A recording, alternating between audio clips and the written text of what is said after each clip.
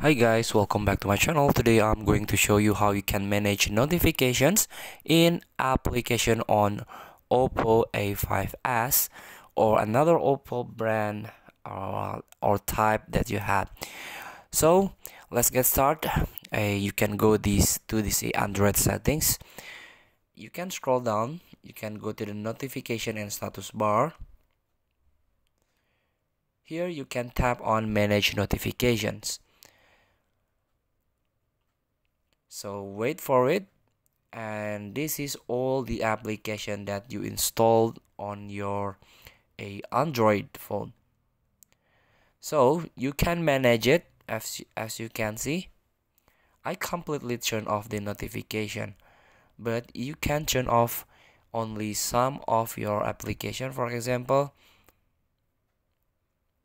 by tap this slide or box. For example, this CapCut, I want to get notification from this app.